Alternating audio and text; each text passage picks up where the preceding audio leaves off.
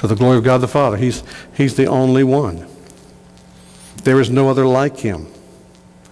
And as Joshua pointed out, the fact that Herod would hear of the miracle ministry of Jesus and think it was John the Baptist come back from the dead tells you how little Herod knew of him. Turn in your Bibles, please, to Mark chapter 6. We're picking up where we left off last week, where Jesus had sent out the disciples 2 by 2. Amazing things happened by the power of God vested upon them, that derived power. And so surely think about it, when the exponential expanse of the ministry of Jesus, where before he was moving into towns, the 12 were following him and observing him and learning from him. Now he sends out 6 units of an extension of him. And word begins to travel much quicker as the impact is extended much farther.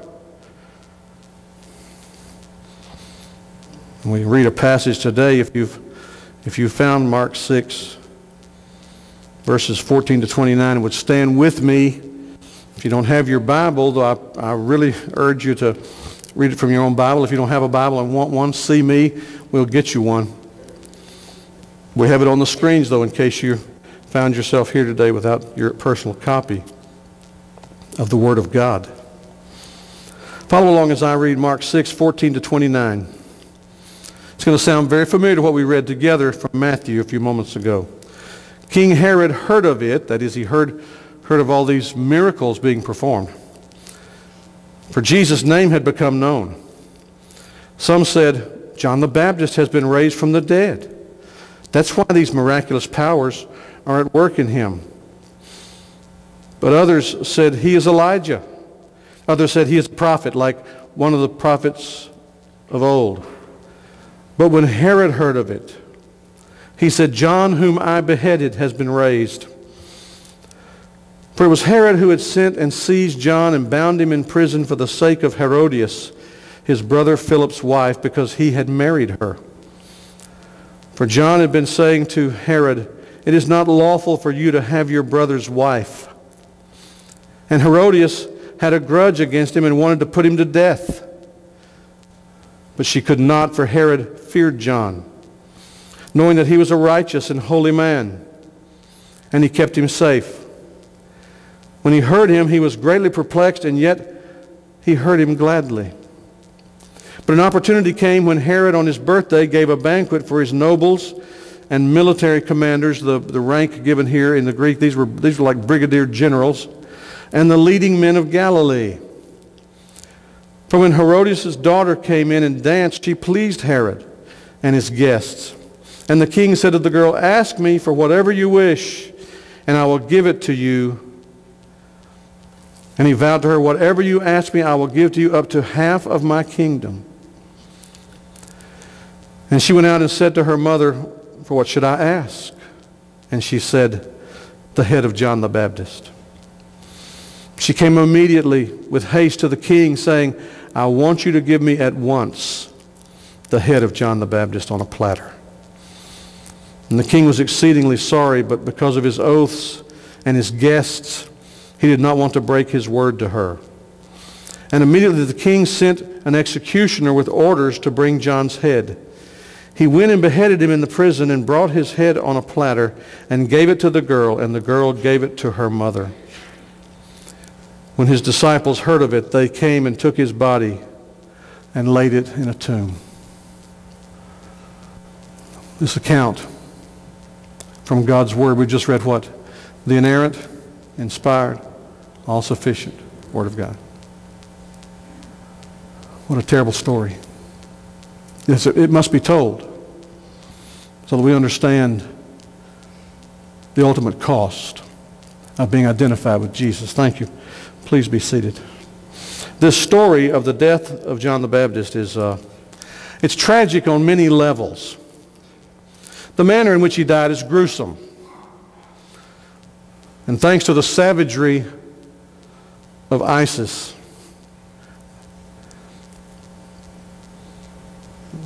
the Islamic State in Iraq and Syria, it's not something we have to imagine. Some of you may have actually summoned up whatever it takes and viewed the videos online of people being beheaded.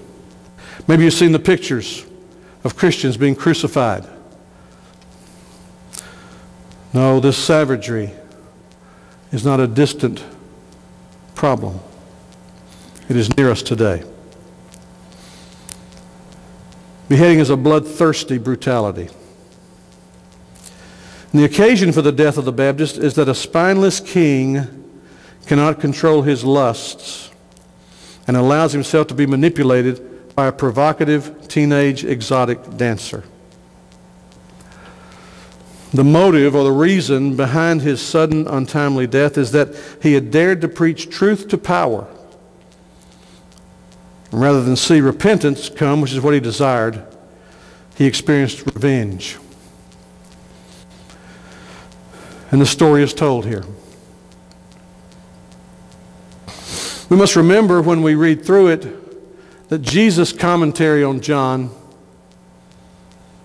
was that one greater than Elijah is here. In fact, he would say that there's no one born of woman who exceeds and excels John the Baptist. We know from the narratives that he was a cousin to Jesus. That he first, I'll put this in quotes, met Jesus when Mary went to visit Elizabeth, who was about 6 months pregnant with John in her womb. And Elizabeth told Mary, when my child heard the voice of the mother of my Lord, he leaped within me.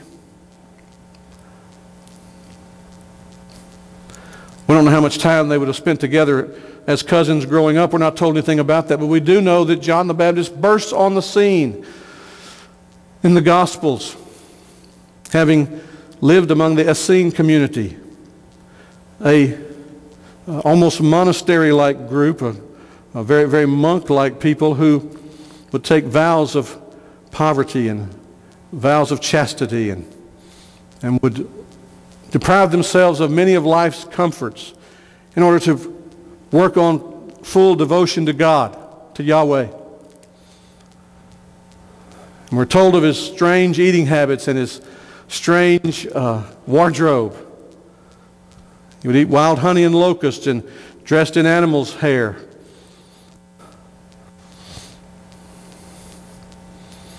We see in John the Baptist a bold man.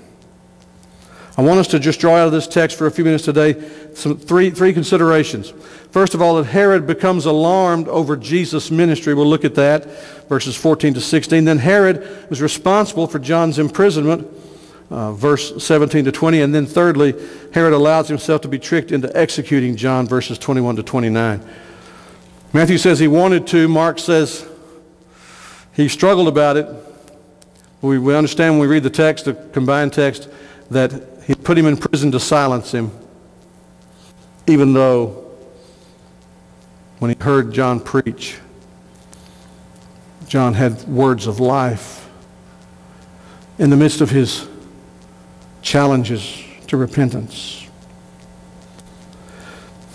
Look at, just real quickly, at Luke 3:19 to 20, which throws a little more light on this.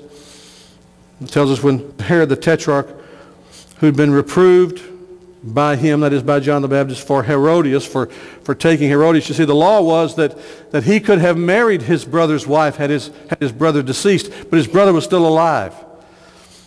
And it was improper for Herod to take his brother's wife from him. What we find out as you go into the backstory of all this, and do some digging in some of the materials available, is that his brother's wife, his brother was a private citizen. He was not a powerful man. Now, he came from a powerful family, to be sure, but Herod is a tetrarch. He's got one of 4 people who had Herod the Great's kingdom divided up among them.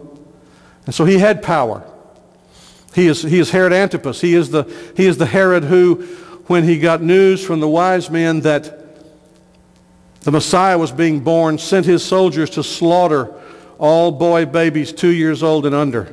Remember that Rama wept and would not be consoled. For so many boys, so much future being slaughtered. This is Herod the Tetrarch. And other evil things, Luke says, that he had done. But added to this to them all, he locked up John in prison, Luke says, to silence John the Baptist. Parenthetically, why do we call him John the Baptist? I actually saw, when I was in Louisiana, was driving down the road one day, and there was John the Baptist Catholic Church. That always intrigued me. I had the opportunity at one point to share responsibilities in a funeral with the young priest of John the Baptist Catholic Church. And we had an interesting conversation about that name. All he would say was, that was the name of the church when I came. We call him John the Baptist because he's identified as the immerser, the baptizo guy. He steps into the waters of the Jordan or wherever he was and summons people to repent of their sins and prove your repentance with fruit showing you're turning from wicked ways, and come and identify with righteousness by coming into the water, letting me immerse you, baptizo you.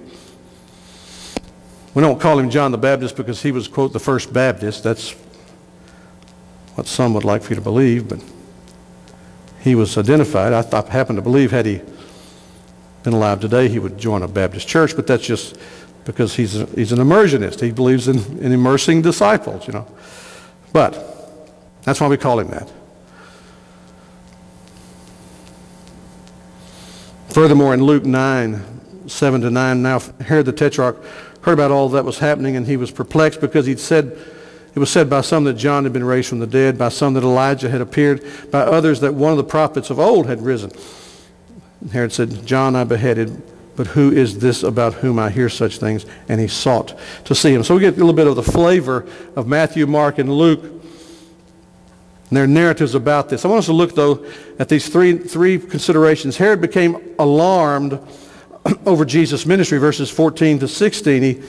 He heard of it. The news expands. He's been hearing about this rabbi moving through the country, coming through Galilee, and he's healing people, and he's teaching like no one's ever taught, and he manifests a wisdom and a power, and he's wondering, who is this? And well, they would tell him it's Jesus of Nazareth. Who is he, though? Well, he began to be concerned. He did not really want to have John beheaded in the first place. Now he thinks he's come back to life, and I'm about to have a terrible time of it.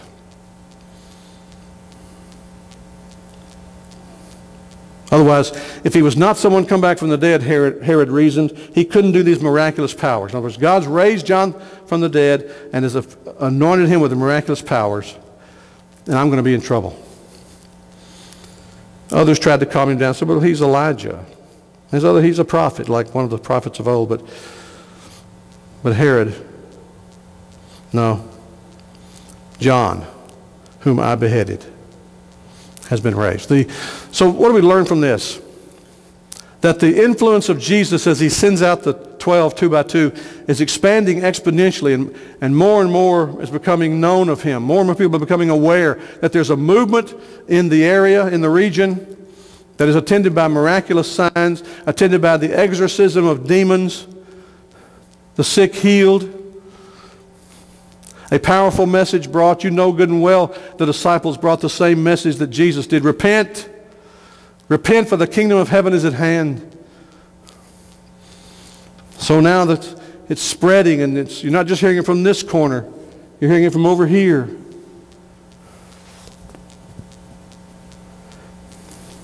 Herod's alarmed. The son of Herod the Great, the tetrarch of Galilee and Perea, east of the Jordan. The area between the Sea of Galilee and the Dead Sea, that was his region. He ruled a fourth of that region. Took his title of king because tetrarch is a little anemic, just a leader over a portion of a king's territory. He's concerned, and rightly so, because miracles are being performed. And so at this point, Mark wants to tell us the backstory rather than just, he said in Mark chapter 1 verse 14 that Herod had John arrested. You just hear that and he's moving on. So he wants to tell us more. He wants us to understand what would be significant about this event, about Herod's misunderstanding what was going on. So in the second thing, we see that Herod was responsible for John's imprisonment. Look at verses 17 to 20 real quickly. It was Herod who had sinned and seized John and bound him in a prison for the sake of Herodias. She was after him. You heard what the man said. I mean, he stood outside the palace within our earshot and called you an adulterer and called me an adulteress. You let somebody speak to you like that? Herodias was a woman who was after power. She found that power in Herod that she would not find in her rightful husband Philip.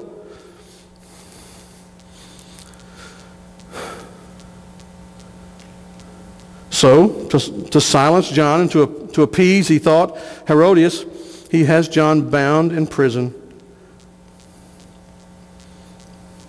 to honor his new bride. His new bride comes with, he has an instant family. She comes with a daughter. Josephus, the historian, says her name was Salome, S-A-L-O-M-E. We're not told that in the gospel accounts, but that comes from extra-biblical accounts, Salome. What was John's crime? He told the truth. Verse 18, John had been saying to Herod, it's not lawful for you to have your brother's wife. Herodias had a grudge against him, and she wanted to put him to death. But she didn't have that power, that authority. Herod didn't do it, not because he didn't want to. Matthew tells us he wanted to, but Herod feared John, knowing that he was a righteous and holy man. He recognized, he may not have appreciated what he said about their marriage, but he recognized the character of John. That's important, folks. There'll be times when you and I have to say things that are not popular. Pray to God that our lives reflect a character, have a track record of character, so that people may find themselves perplexed with mixed emotions. Well, I don't appreciate what he said about this, but I've heard about his life. I've had an opportunity to observe some of his life. And there are things that I've heard him say that are gladness to my ears. We're not told what those things were, but so Herod putting him in prison, verse 20 says, was to keep him safe. And when Herod heard him, he was perplexed, yet he heard him gladly.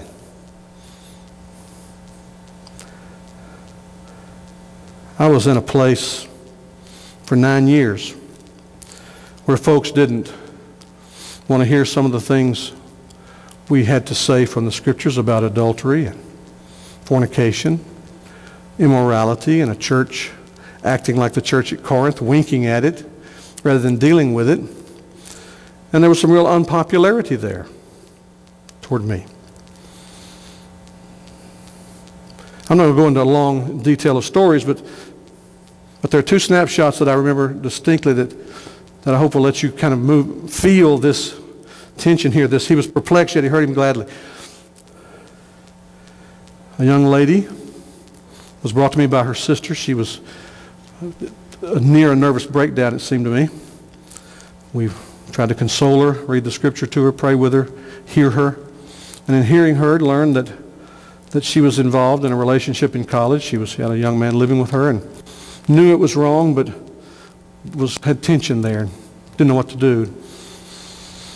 We tried to love her and give her some good sound advice and encouraged her to ask the man, insist on the young man move out of her apartment. It was her apartment.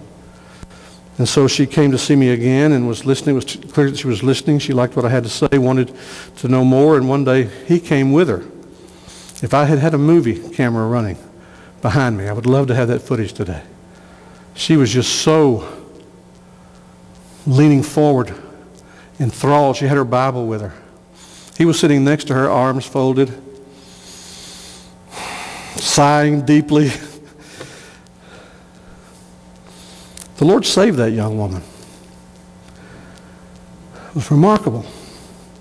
Now, a story on her. Her mother had died tragically, and so several years ago, and so I had gone out to the family to pay a call to them. They had connections in our church. And she met me in the driveway, the same young woman, and she said, "What the blankety blank are you doing here?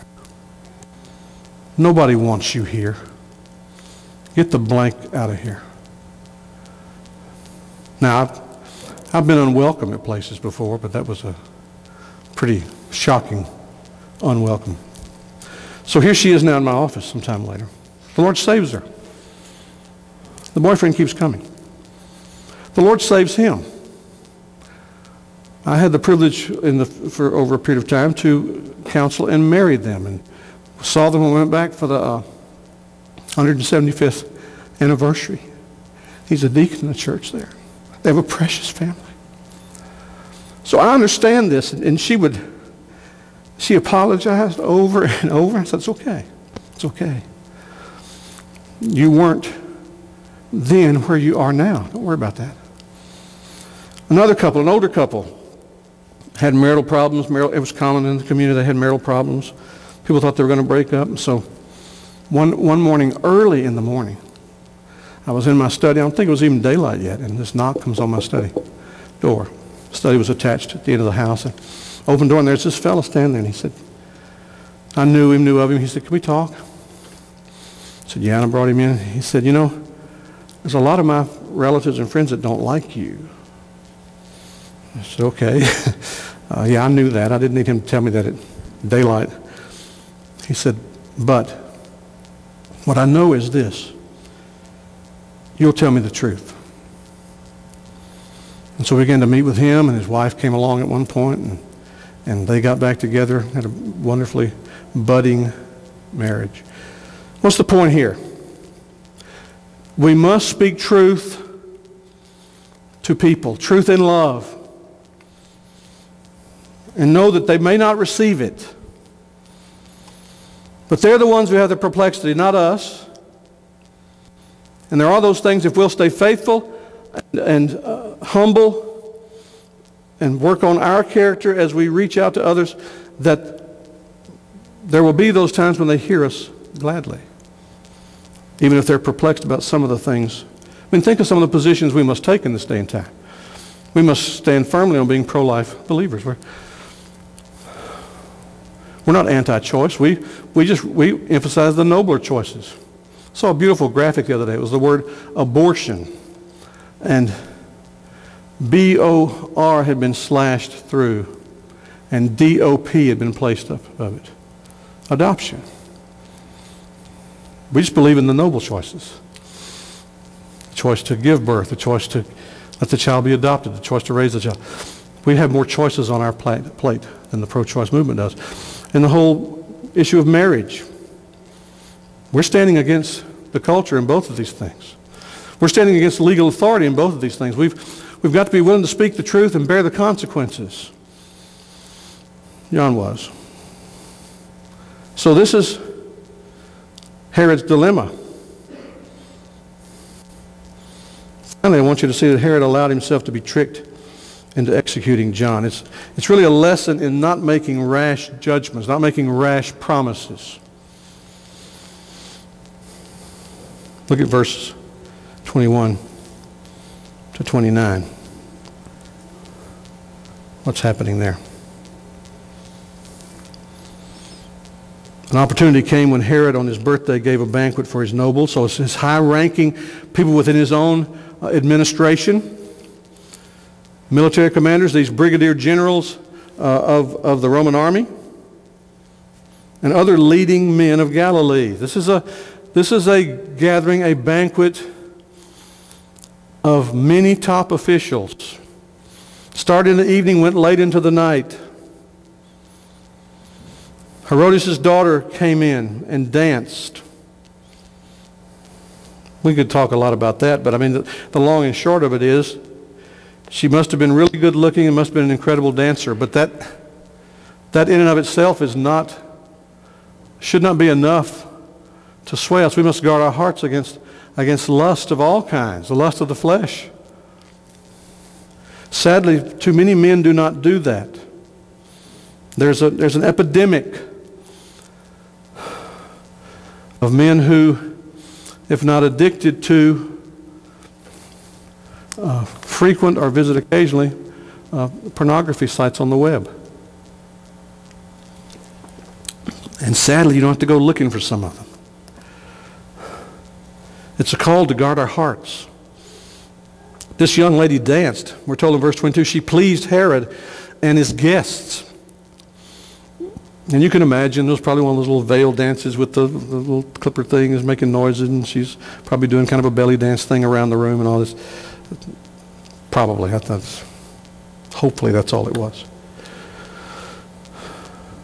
But the king and the guests, as they're consuming wine, are pleased.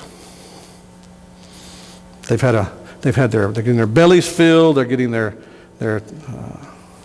appetites for wine filled, they're getting this lust of the flesh, lust of the eyes, they're getting their eyes filled. It's a gay old time. It draws later and later. And the king says to her, unsolicited, there's no indication that she says, I'll dance for you if you'll promise to do something for me. Folks, parenthetically, don't let anyone ever put you in that bind. I'll do such and such if you'll promise to do something for me. Well, what is that something? Well, I can't tell you. Count me out. Count me out. It's a matter of light and darkness. If we have to hide our ideas in the darkness, they're not worth pursuing. They come to the light. So, whatever you wish, I'll give it to you. And then he kind of wants to put a limit, a parameter, up to half my kingdom. You may not remember, but the Persian king who took Esther in said the same thing to her. I'll give you anything you want, up to half of the kingdom. It was his to give, by the way. I don't know what she would have done with it.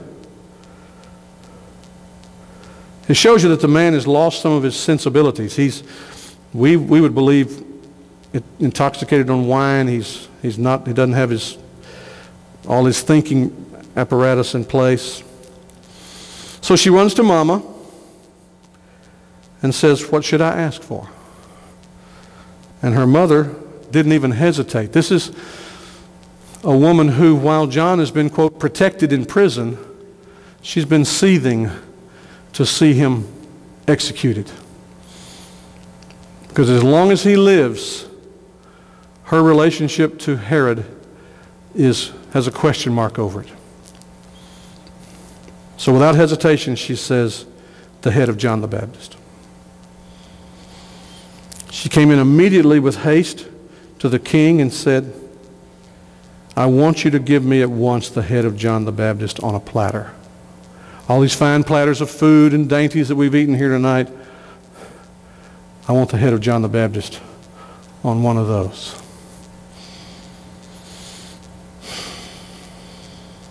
And the king was exceedingly sorry. He let himself be manipulated, trapped, tricked, when he should have known better if he'd kept his senses about him. But because of his oaths and his guests, he made this promise in the presence of his noblemen, his advisors in his administration. He made it in the presence of brigadier generals of the Roman army. He made it in the presence of the leading men of the community, he would look weak in his mind if he changed his mind. Isn't it tragic? And you know this, you've seen this, where people will make rash promises of the most awful sort and go through with them in the name of, well, I want to be true to my word, and yet when it comes to noble things, they don't have a problem at all with breaking their word, changing their mind. It's one of those strange things about some folks. And we see this in Herod. He was sorry. He did not want to break his word to her in the presence of all of them. And so he sent immediately the executioner, bring John's head. He went in, and there's the prison where it is believed that John was being held was not far from this banquet area. So it didn't take long. One of the writers reading said, it's late at night, maybe even going early into the morning. John is asleep, no doubt. He's resting. To be suddenly waked up, brought out of the cell, and have an axe laid to your neck. I mean, how shocking, how brutal, how traumatic that was.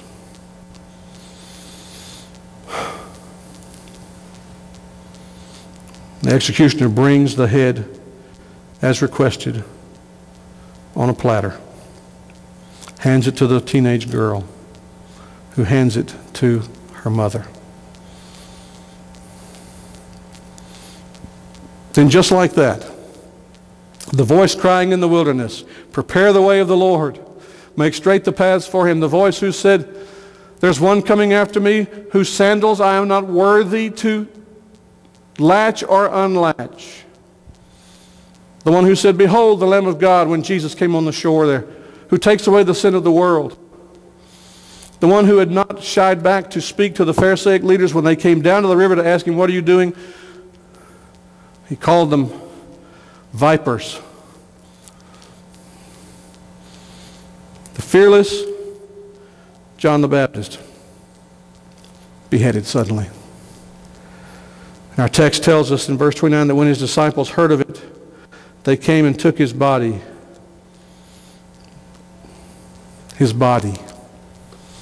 not his head. They took his headless body and laid him in a tomb.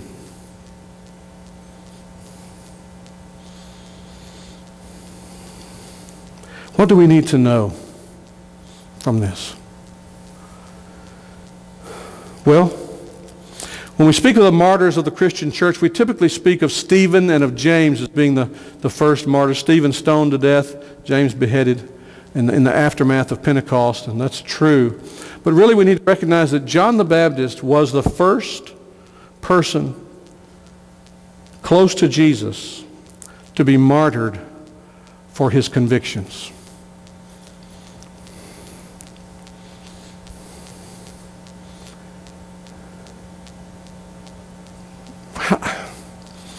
We need to know that. Chronologically, historically, that's simply accurate. We need to feel some things too. We need to feel as we read of this, a willingness to speak the truth and a commitment to follow Jesus, knowing that it may cost everything you and I have. Now, it costs very little right now for us. Yeah, there's some laws being considered, and we read about crazy things happening in school situations. The Bible's not allowed, but children are encouraged to know the 5 pillars of Islam, and traditional marriage is looked down upon, but it's okay to read about how Tommy had 2 daddies. Those things have been happening all around us, and the outcries of folks wanting to bring Sharia law into play, and states vote that down overwhelmingly, 80-90%, and then judges say, well, that's not constitutional. You've got to consider the rights. And all these things happening around us. We're not being stoned. We're not being beheaded. We're not being thrown into prison for being Christians yet. But the last 6 years in this country, and I'm not glamorizing or glorifying the previous 8 and the 8 before that, but the last 6 years in this country have been an occasion for America to turn its principles upside down to such an extent that you've got to understand that if we do not live ourselves to see the level of persecution brought to John and to others in that day, and the level of persecution being brought to many of our brothers and sisters in Christ around the world, we got to recognize it's coming to us. It's coming here.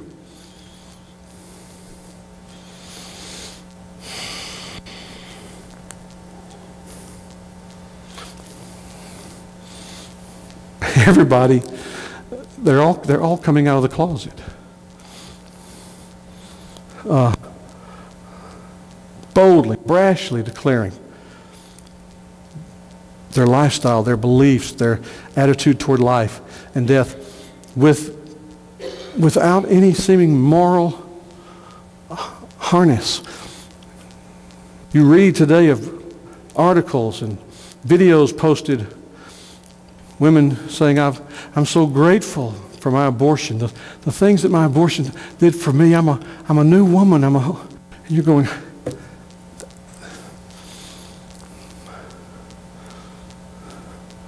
spokesman for Islam on our networks saying without hesitation, we want all of America to be under Sharia law and won't be satisfied until that's the case.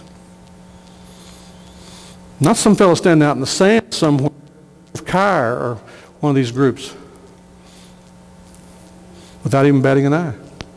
So we've got to understand, we've got to feel a grip, a willingness to be ready to speak the truth in love and committed to follow Jesus wherever that may take us, because it may cost us everything. And that's what Jesus was saying. When you want to come after me, deny yourself, take up your cross, the instrument of death. Be sure that you have handy with you something for them to impale you on when they rise to hate you enough that they want to get rid of you. Take up your cross and follow me.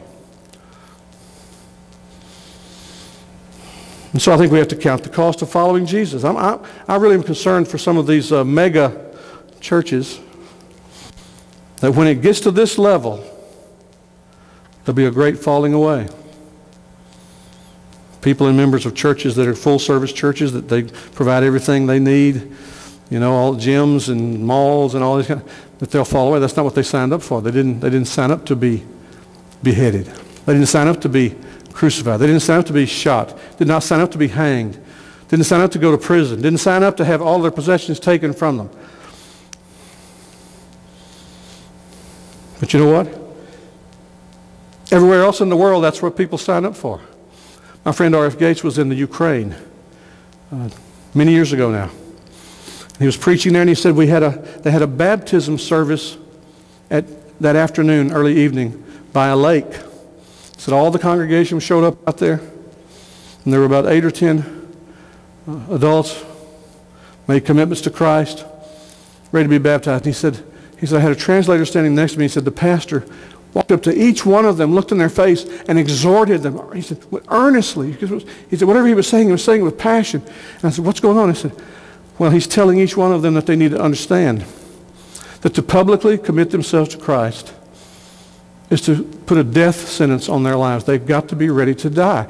And they need to know that before they go into the waters of baptism, that they will probably be killed at some point because they're Christians.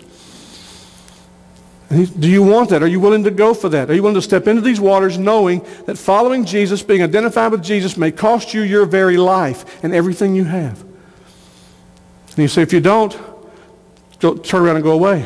No hard feelings. And one by one, they stepped into the water. And I remember Gatana, when he was here with us, talking about, I think it was in Nigeria, where some people had committed themselves to Christ, and they had a baptism in a body of water at night, out of view of the Russian authorities at the time. Maybe in Ethiopia. And as they were having their ceremony, their service, men on horses rode up. And as they were coming up out of the water, the men on horses, remember the story Gatana told us? Said to them, renounce Jesus Christ now. They said, no. And they shot them in the water, or at the foot of the water, at the edge of the water, where they stood because they'd identified with Christ. We've got to count the cost of following Jesus. The darkness is quickly falling on this culture. It may not hit someone of my age. It may not hit someone of your age. Brothers and sisters, look at our sons and our daughters and our grandsons and our granddaughters. We have got to be telling them this truth. 10, 15, 20 years ago, I felt as passionate about that, but it seemed at a distance. And yet today, 2015, when brothers and sisters in Christ are being slaughtered all around this globe simply for being Christians, not because they're doing any harm to anybody. The Christians in Mexico they're not out hunting down the cartels and killing them. They're simply living as Christians. They're an enemy to the cartels. Our brothers and sisters, our sons, our daughters, our grandsons, our granddaughters have got to be taught that following Christ may cost them everything they have, everything they are. It may cost them their lives. That's what the message of the death of John the Baptist tells us. He spoke truth to power. There was a day in this country when the news media was supposed to speak truth to power. That's long gone. The news media in this country is a tool of propaganda for the current regime. Someone's got to rise and speak truth to power. Not be mean, belligerent, speak the truth in love, but speak the truth nonetheless. And I think that's what God calls us to be. This is why why Mark takes the time to say, I need to tell you about, if you didn't know, you need to know about John. What happened to John? Why it happened to John?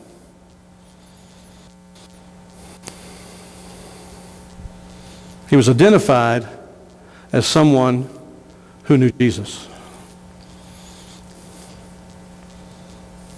Jesus said to his disciples, and he would say it to us today, remember, when the world hates you, it hated me first.